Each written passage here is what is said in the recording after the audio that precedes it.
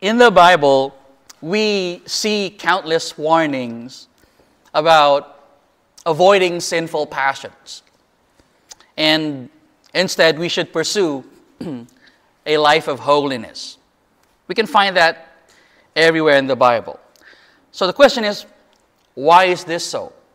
I mean, if God is truly a gracious God, why won't He just save us with no strings attached? Like no conditions, or why not? Why wouldn't He just live us the way we want to live? Right? So that's the kind of question that I would like to give an answer to. And now we know that as believers, we are called to be ambassadors of Christ, representatives of God, because the unbelieving world is watching.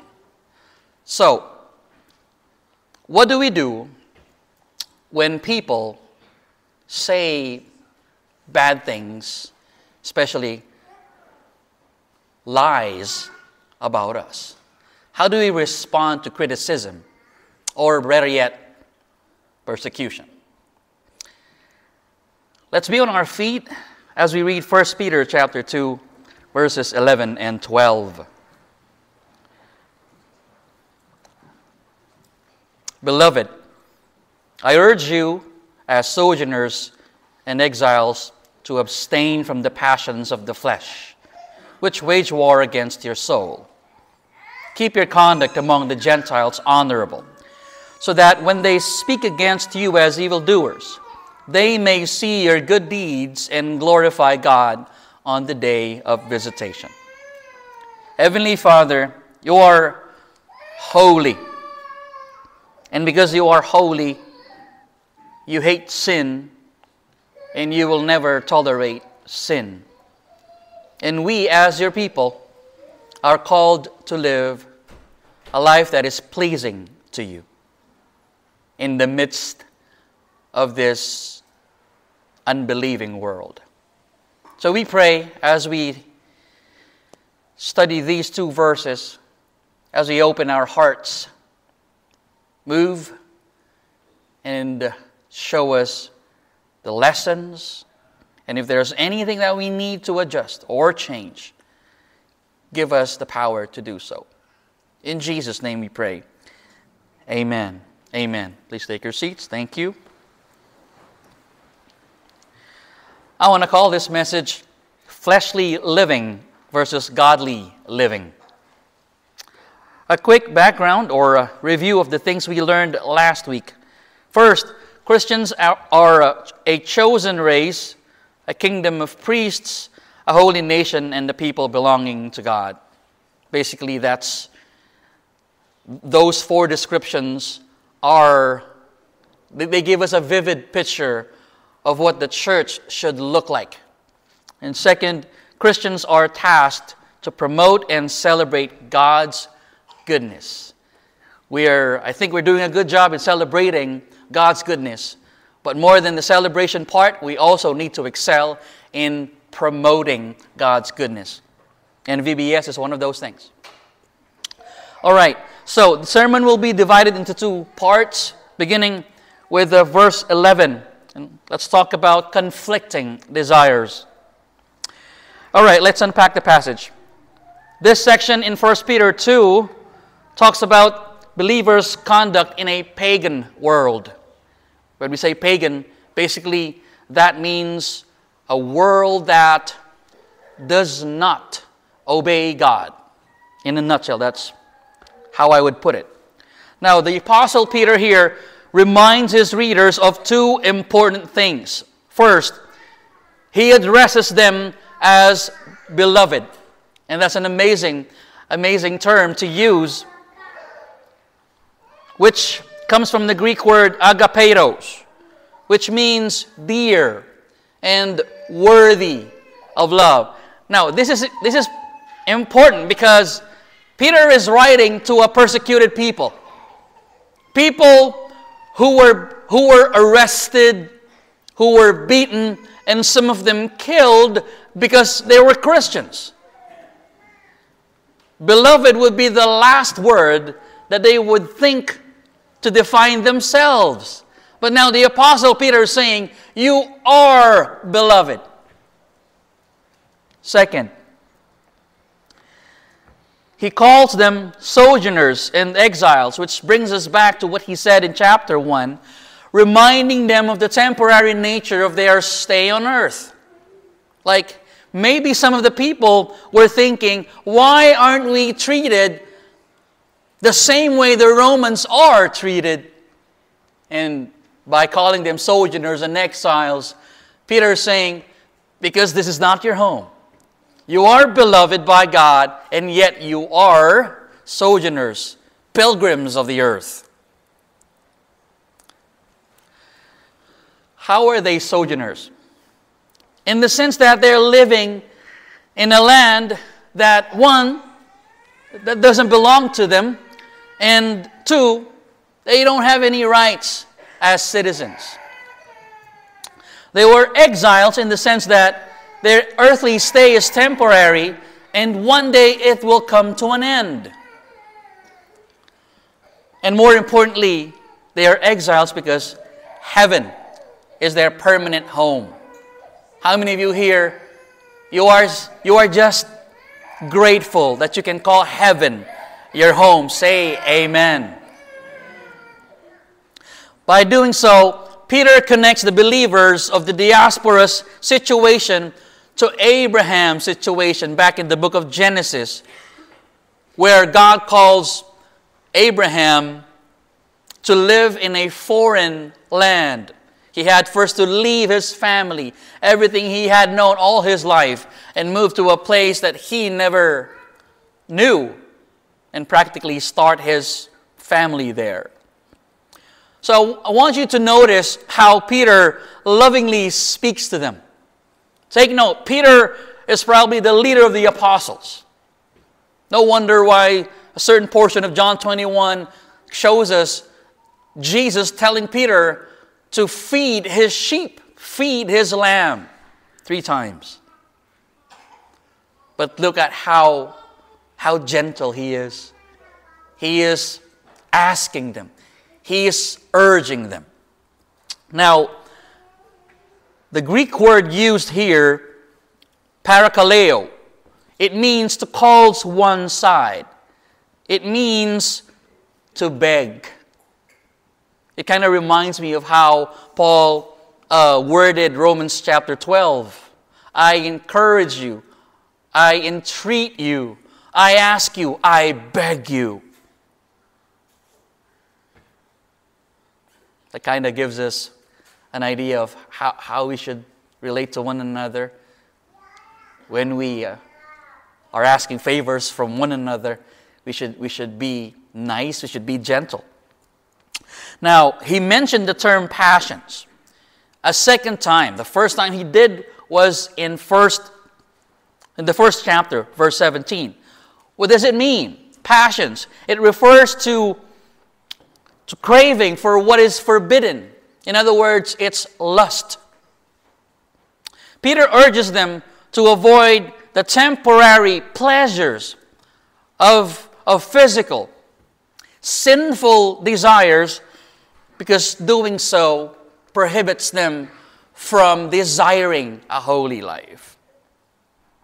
The whole idea of Peter's exhortation here is for the dispersed believers to remind themselves that because of their status as foreigners, they have to behave in such a way that no one could accuse them of wrongdoing. You know, when I was filing our application for immigration here so that I could bring my family here, there's a certain portion in the application that says, I promise to obey all the laws of Canada, and not doing so would result in me going back home, being sent back home. So I gotta watch my behavior, otherwise, bye-bye. That's kind of how I would illustrate Peter's point here. Remember, you're pilgrims, you're exiles, you're sojourners, so behave well. So that when there's anyone trying to spew malicious things about you guys, you don't have to be worried because they cannot substantiate their claims. Your upright behavior will disprove them.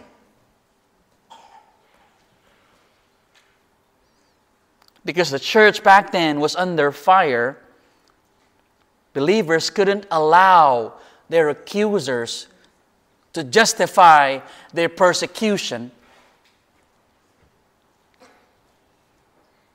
against believers. And the only way for believers to prove their critics wrong was through their behavior. Leading me to my first point, freshly living damages a believer's testimony. The Bible is replete with admonitions to flee sinful desires. We see that word a lot, especially in Paul's epistles. Since we have already been rescued from a life of filth, there's no reason for us to continue nursing our fleshly desires. Now, when we hear the word fleshly, for the most part, we think about sexual sins. As a matter of fact, we can use the word flesh as a synonym for the word sin. Maybe because that's the kind of sin that is so difficult to overcome.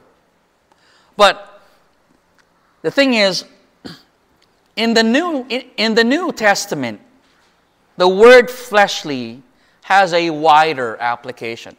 I mean, not only does it refer to sensual, sexual, immoral sins, but also anything that goes against the will of God. Meaning, fleshly desires are selfish, they are uncontrollable desires that wage war against the human soul and against the will of God. Those are fleshly passions. Let's put it in a little bit more practical way. We can justify eating, especially after working for hours and hours. But excessive eating qualifies you as a glutton, unless you have an eating disorder. Or maybe that's because that's why you have an eating disorder to begin with. And it is all right to sleep 6, 7, 8 hours a day. But if you have a practice of sleeping 16 hours a day, you know that there's something wrong. There's some excessive thing going on there. Right? And it's okay to express our emotions, especially if they're valid. But if we are irritable, if we are temperamental, not only does it raise our blood pressures, but it also drives people away. You know, yesterday I posted a video about the job of a pastor. And somebody commented and asked me, what will I do if my pastor is so irritable and he's always angry? I said, well, how are you as a church member? No, not really. I said, you should probably talk to him. Maybe he's going through something difficult, and his conduct is just the result of what he's going through, right? And that said, a pastor has always, we have to be friendly. We have to be approachable.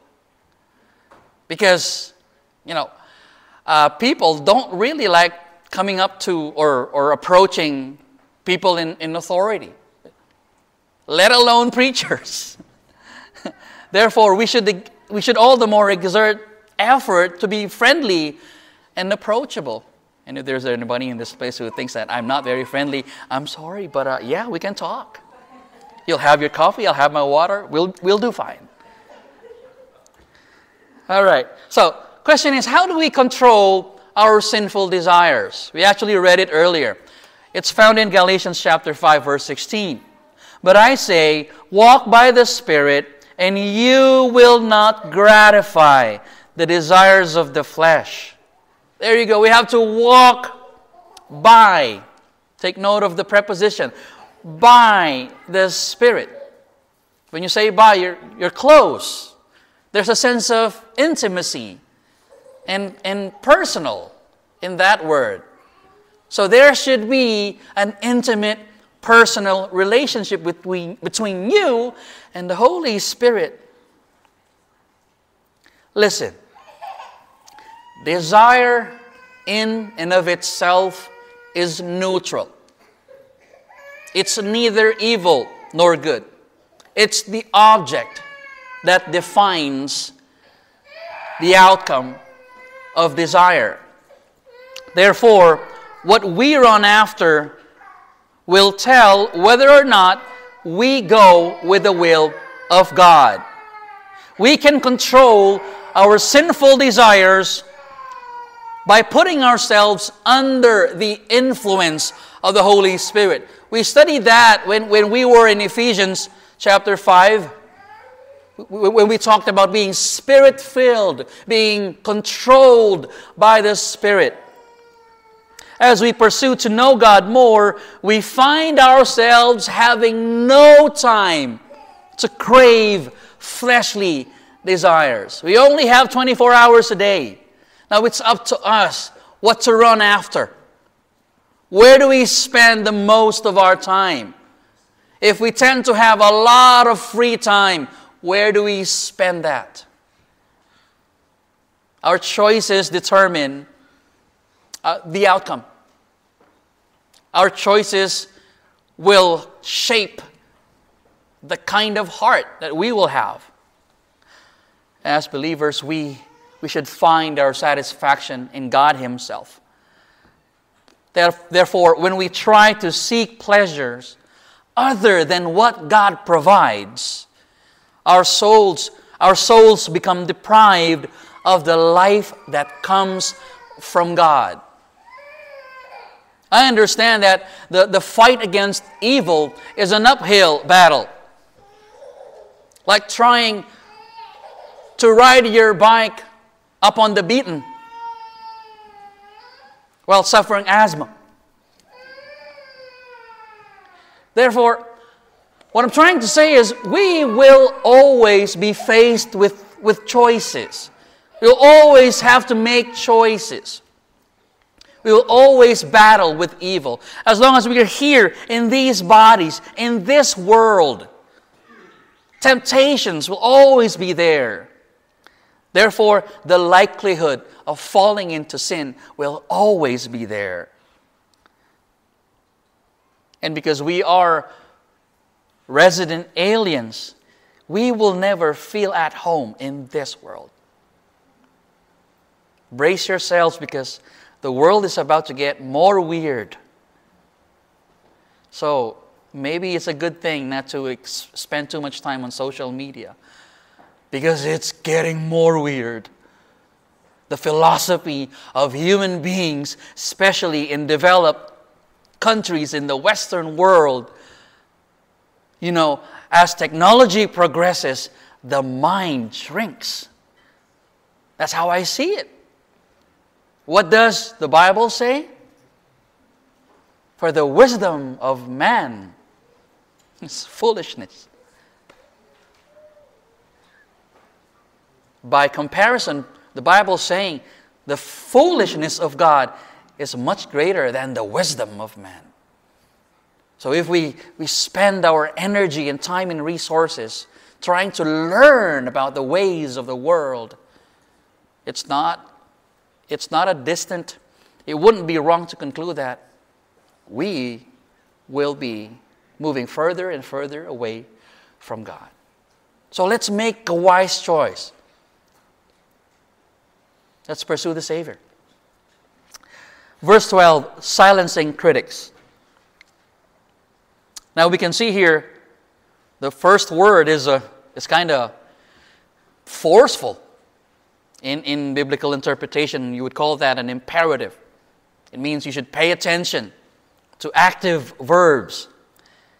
Peter is telling us here to live God-honoring lives in a godless society. Now, he uses the term honorable. That's how he illustrates or describes the kind of life that they should be living.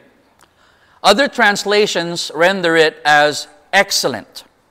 It describes something beautiful because of cleanliness of heart and soul. It refers to moral purity. In other words, Peter is telling the people here to maintain a good reputation among pagans. Why? Why is reputation such a big deal? Reputation was a serious matter in the first century. In fact, a bad reputation eliminated any opportunities in a person's life. A person with a bad reputation would find it really hard to land a job or start a business or keep a business. Since early Christians were deprived, already persecuted, they had to demonstrate a lifestyle of righteousness. But despite their honorable lives, history tells us that Christians of the diaspora were constantly persecuted. In fact, whenever there was a natural disaster, maybe an earthquake or maybe a volcanic eruption, people would automatically blame the Christians for it. They were also accused of being disloyal to the emperor. You can find that in John 19:12. They were also accused of disturbing people's businesses, of being reclusive because they avoided vices and refused to participate in pagan festivities. Moreover, they were labeled as atheists because they refused to worship the emperor or idols. You see, they were just trying to do what is right, and yet they are constantly being judged, being called names. But why suffer this? And why give them encouragement? Peter gives them two reasons. One, their good works and clean lives will protect them against false accusations. The word see, let me read that again in verse 12, that they may see your good deeds and glorify God. Now that's very important because the word see is not a simple glance. In the original language, it's not just a simple glance. Now, that word means careful watching over some time. Have you ever done bird watching? Like you don't want to lose that bird on the frame, right? In the frame. You want that to be there in the rectangular or binoculars, it's circle anyway. You don't want the bird to go. You just don't take a glance. You stare, you watch closely. That's what the word means. What Peter is trying to say here is that there should be consistency and a sense of permanence in their upright conduct. He's telling them to maintain a life of purity and usefulness. Be pure, be useful. Yeah, people don't really have much to say against you if you are a contributor to society. That's why Christians, we are the foremost religion that had put up the most hospitals, care homes, and whenever calamity strikes, Christian groups are always the first to respond. Second, the critics will glorify God in the future. Take note of that. From persecution to glorification. That's the idea of permanence, of consistency. When you're consistently doing the will of God, it's only a matter of time before people will change their mind about God and you. The Greek term can be understood as believe in God. So not only will they glorify God, but they will also believe in God. It describes a changing of mind or a reversal of opinion. Not only will they silence their critics, but they will also cause them to change their minds about God and Christians. Now he mentions a rather interesting term, the day of visitation. It seems to mean the coming of the Lord Jesus, either in grace for unbelievers, or for believers, and judgment for unbelievers. This day would mean salvation for those who receive God's grace and judgment for those who refuse it. Last point for today. Godly living is the most effective form of evangelism. If you agree with that statement, say amen. Amen. Criticism is almost a certainty for us, for Christians. Because we're following a God who wants His people to be different, to be holy. We will always be at odds with the world. And because we will not participate in the world's ungodly activities, they will likely resent us for standing our ground. Somebody told me that he is being made fun of because he wouldn't join them in their nasty jokes, illicit, dirty jokes. Just because of that, they would make fun of him.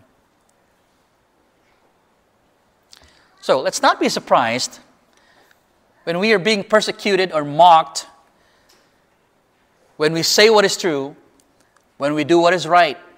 That's bound to happen.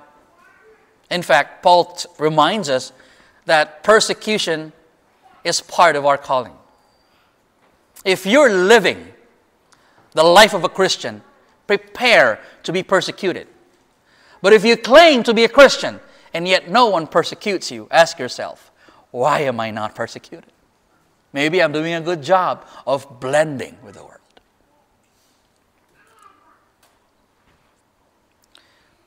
But despite the people's persecution, we cannot fight fire with fire.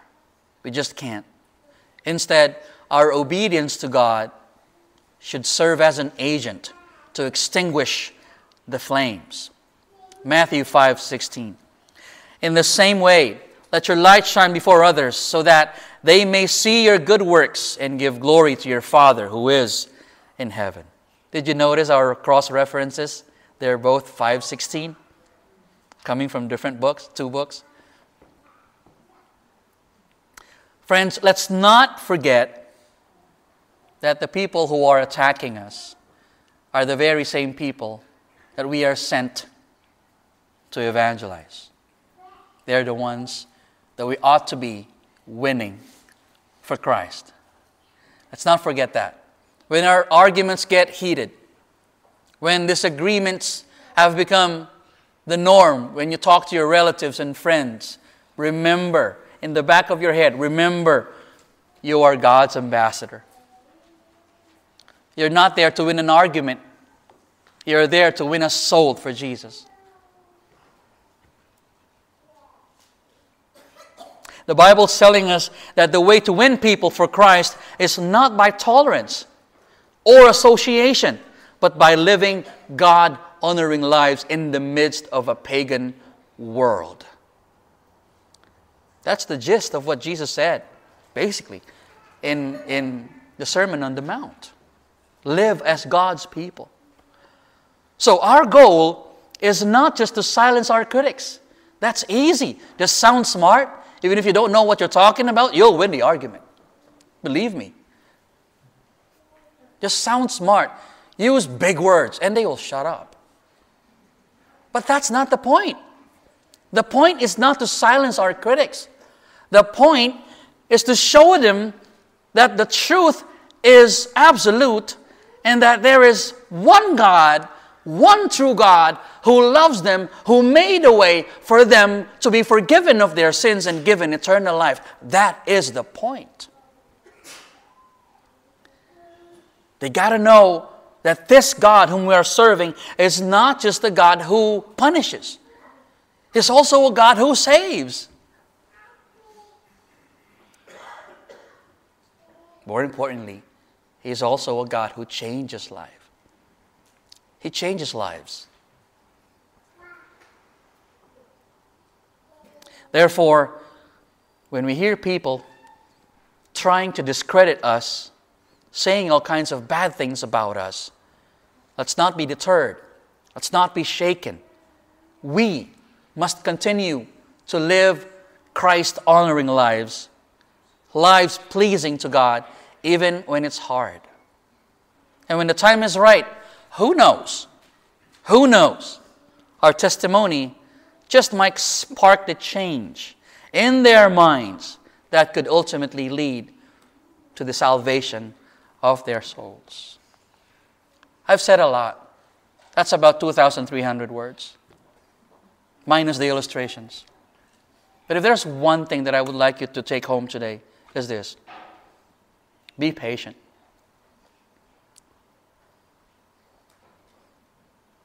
They said it, as they say, Christianity is not a sprint, it's a marathon. And so is our testimony. We build it over years and years of patience. Let's not lose hope. Even when we're on the verge of giving in, let's resist evil. And may God give us the strength to do so. Let's pray.